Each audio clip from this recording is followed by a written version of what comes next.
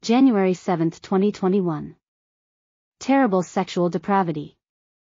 Homosexuality, corruption like never before. Betrayal and great depravity in all areas of life. I was seeing in this dream. I saw how this situation of homosexuality was going to such an increase that a social chaos by everywhere was seen. I saw how human degradation and shamelessness were everywhere. The shame was lost in its entirety, and these depraved actions were seen in the eyes of all, without any remorse. There, looting was the order of the day. And the killing, covert or open, was minute by minute. I was able to witness this horror. And every city, big or small, and even the suburbs, were afflicted day and night by this. I saw many sign their death sentence on paper, for entrusting their life to another mortal. This horror and chaos was not going down, but was increasing. I saw that many cried out to their leaders and they made fun of them to their faces, and they did not help them. I saw such anguish that I felt like my chest felt like a heavy block.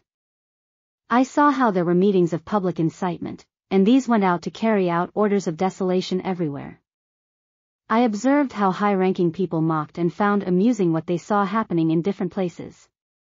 I saw that Sodom and Gomorrah were pale in atrocities before this. As I observed this and saw the evil in increase at each moment, I saw two men conversing very pleasantly, and they toasted, because their plans were carried out.